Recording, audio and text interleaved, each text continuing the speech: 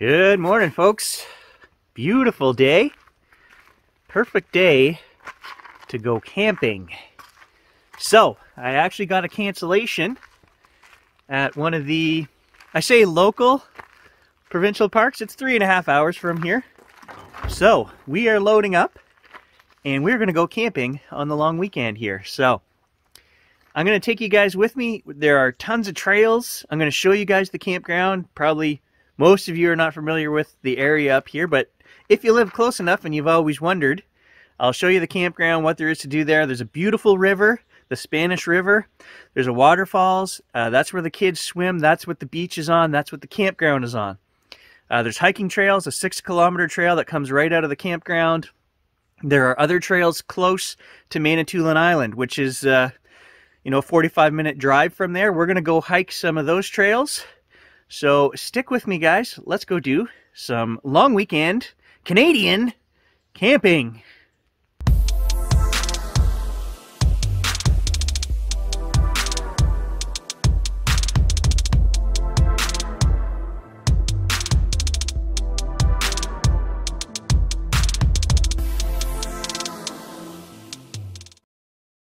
So I want to talk about the truck for a second because we're going to have a pretty big load. I've actually got a nice big wood box with me for this weekend. They recommend that you use their wood, of course, because they're going to charge you $60 for that much wood. I had a dead ash just here in the swamp. I cut it down the other night. That'll last us all weekend. What I'm interested with the truck is this is the Dodge Ram 2020, the V6, okay? This isn't the Hemi. Last year, pulling Tom's trailer was the 8-foot trailer. My trailer is a little bigger, it's 12. I was getting on the highway, pulling Tom's trailer, 10 liters per 100 kilometers with that truck. So, I'm curious to see, my trailer's fairly heavy compared to Tom's. The extra 4 feet makes a big difference.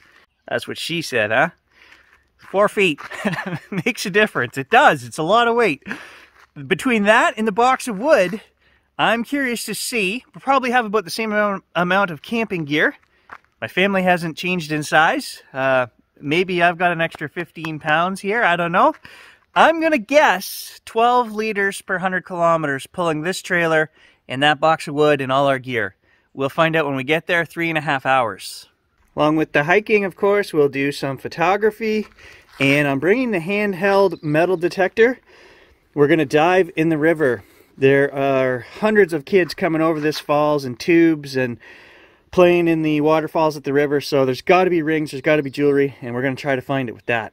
So actually, the load of stuff we have is not as big as I thought it was going to be. Actually, we got tons of room left. So, hey, good packing. Good job, Reeds. Oh, I made the call too soon. We're not done. We're not done packing, apparently. There it is, guys, all closed up. And I'd like to say that if your marriage can survive this process, it can survive anything. I caught my wife's hand in the door, crushed her fingers, and then I malleted my finger trying to close the hitch there. So yeah, if you can survive this camping thing, you're good to go. No comment. Cruising along at 100 kilometers an hour with the air conditioning on. Am I a good guesser or what? Truck is showing 12 liters per 100 kilometers. All right, we are there. 237 kilometers, 13 liters per 100. Just in case anybody wanted to know, V6 efficiency versus V8 pulling power. I had tons of power. I could pass people with the little trailer on there, no problem. So here's our campsite.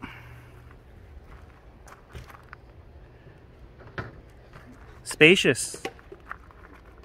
And then we got the pop-up. I think I'm gonna nap while the kids set up this campsite. Catch you guys in a bit. That was a rip-off? Okay, I'm done. You see water down here, so this must be the river.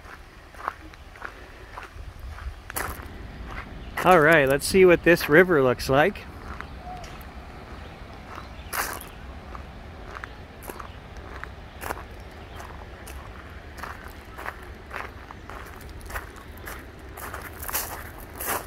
Looks like we got some beach down here.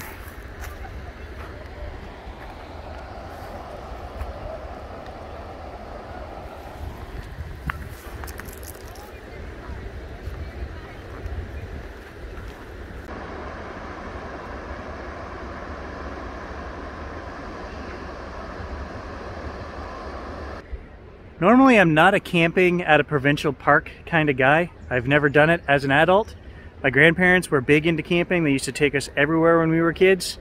But as an adult, you know, I've never really wanted to camp 15 feet away from other people.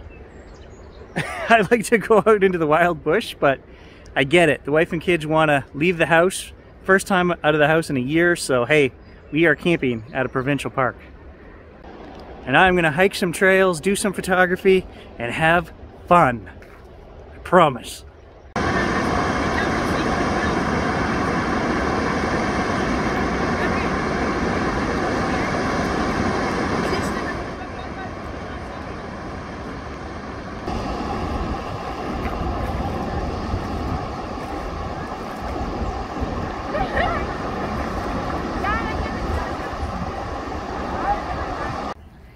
I rubbed two sticks together to start that, but I couldn't hold the phone at the same time, so you'll have to take my word for it.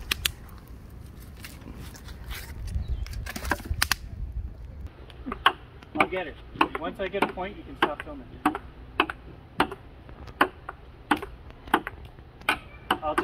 I'll loop it. Once I get a point, it'll look like I got 15 points. That's not how it works, Dad. There, now we're getting homey. So we need to burn all the wood and eat all the candy so we get even better gas mileage on the way home. I guess that only works if everybody has a big poop. Evening down at the river. We're gonna take a look at the chutes. There's a lookout up here. It is beautiful here.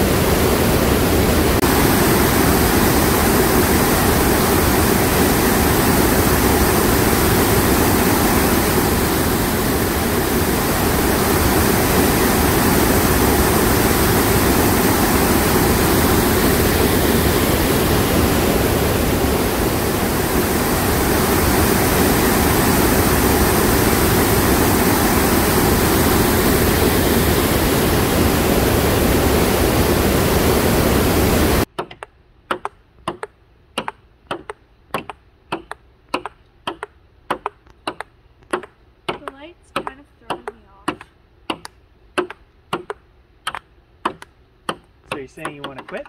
No. You forfeit? I'm winning. That was for serve.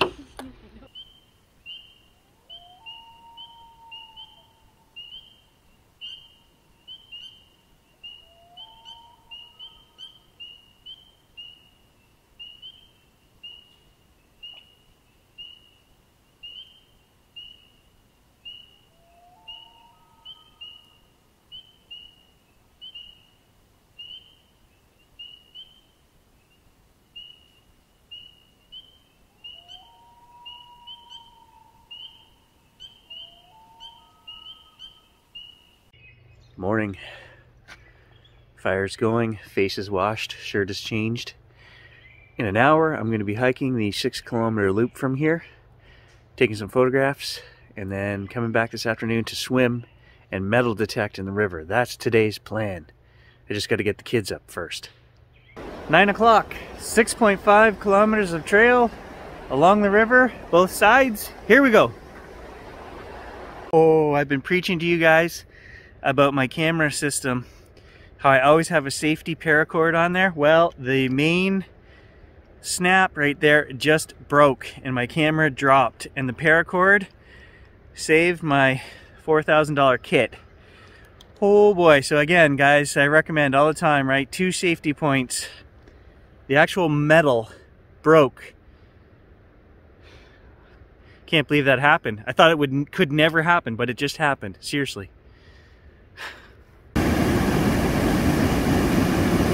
Lots of spots along the river to come down and have a look. I think you're allowed to fish along here.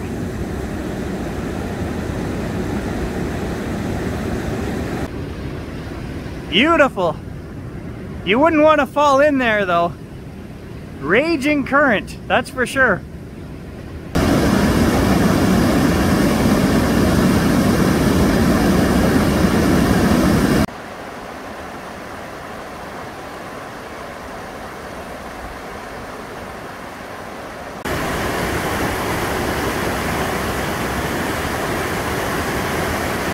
Second lookout. Nobody needs to come do the Chutes trail because you'll see it all in my video.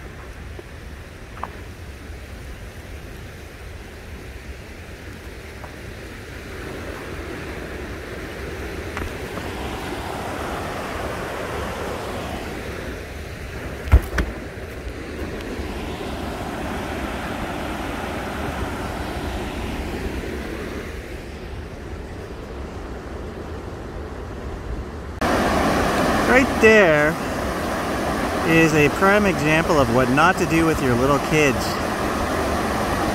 That is a very dangerous section of river right there. Slippery, slanted rocks going down into the chutes, and they've got little kids.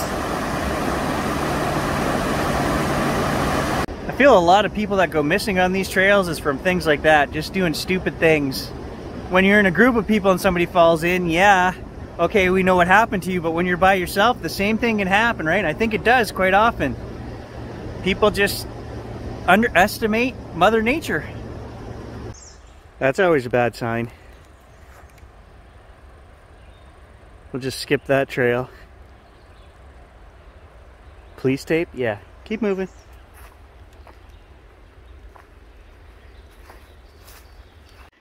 Oh yeah, arches everywhere you go. Even in the provincial park, look at that. My wife says I'm not allowed to look for the big guy on this trip. Just saying. Just saying.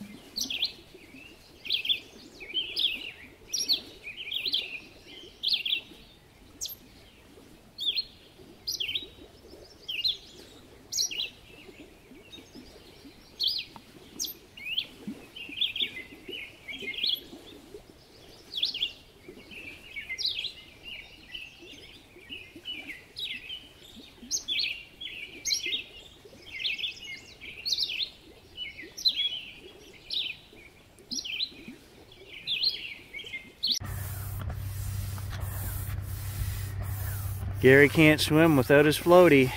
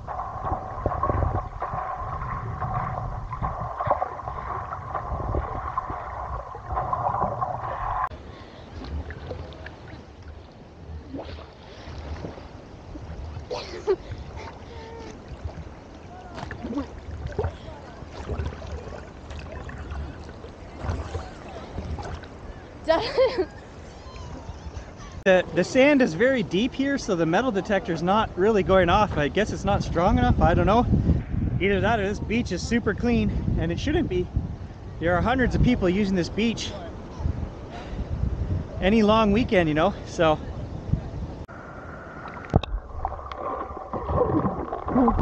Hi.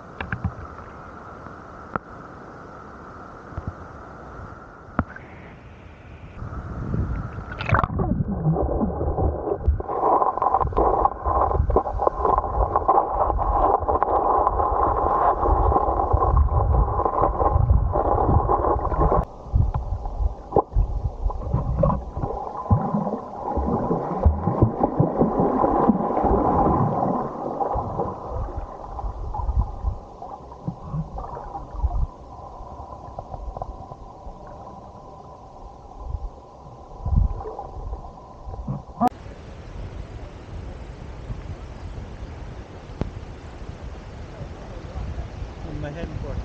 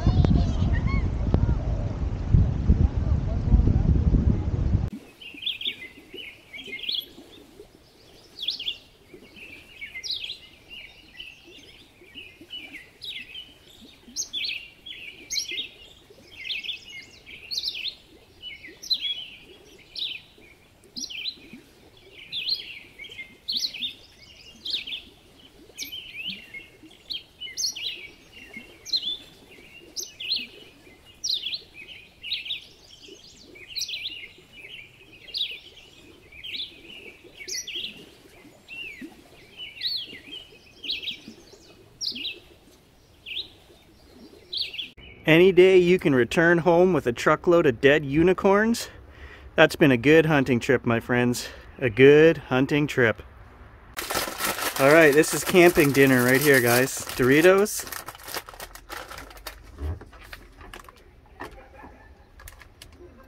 Bit of hamburger. Or a lot of hamburger. Some lettuce. Tomato.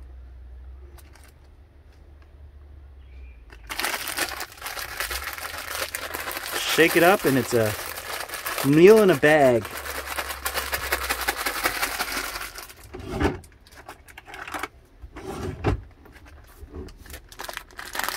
Thank you.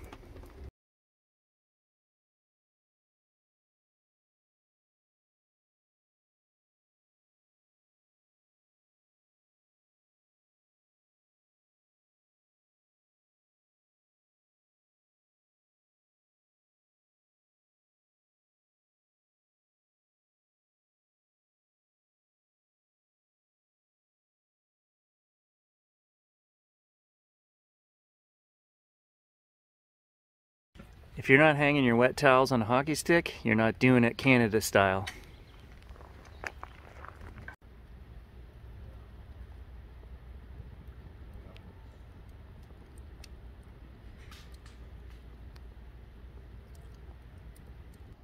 It's 10:30.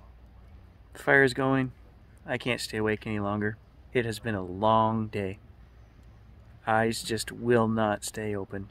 Time to hit the trailer.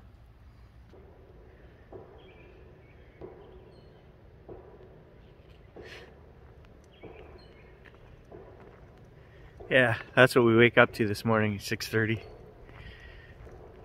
Some lady just down from us is yelling, "Knock it off!" off!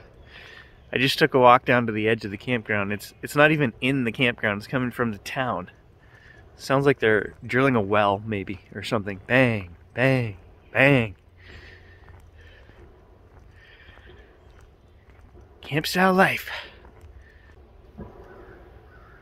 Maybe I should yell, knock it off.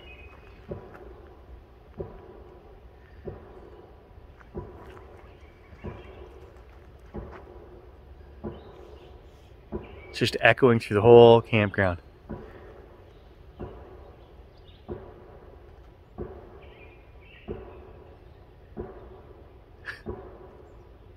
I've got morning wood. Actually, wait, that sounded wrong. I've got wood we need to finish off this morning before we head home, so a little morning fire. There it is, the last stick of wood.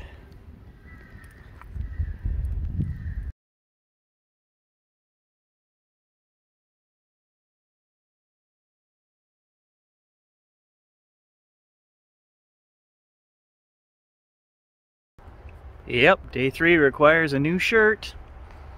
Nobody said anything about underwear.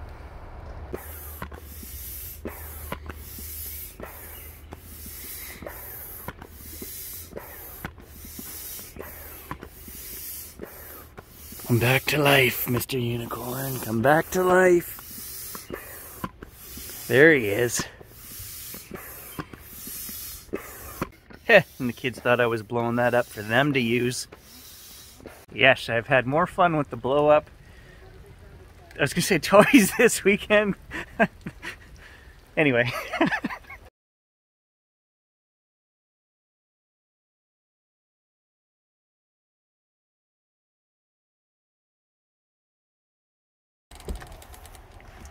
Oh, nice. Thank you.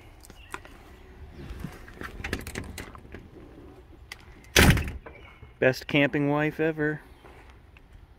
So I take the kid camping, I give her a knife, tell her to make a weapon, thinking she's going to make a spear or a club, and this is what she makes. A blow dart. I want to know how she hollowed that out. That's pretty innovative, dear. Good job. Busy day at the beach down here today.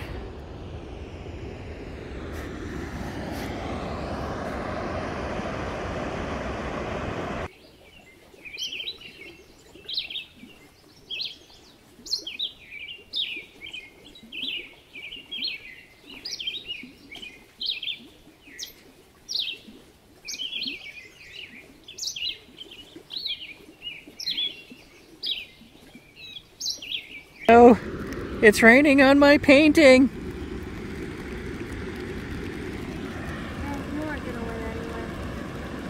I guess that's the end of today's painting session.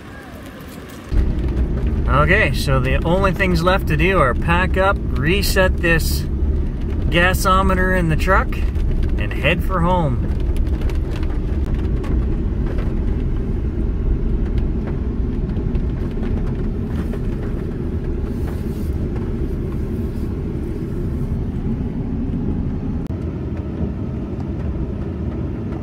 Tripometer's reset. Everybody go have a big poop.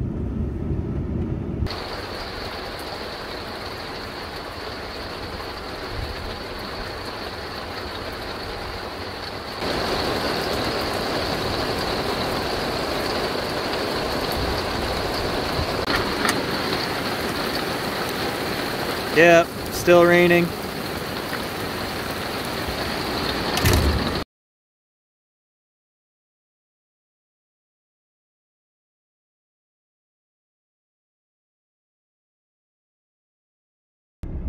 Okay, so that's the return trip. I'm not quite at home, but we're at the cheap gas station. Yeah.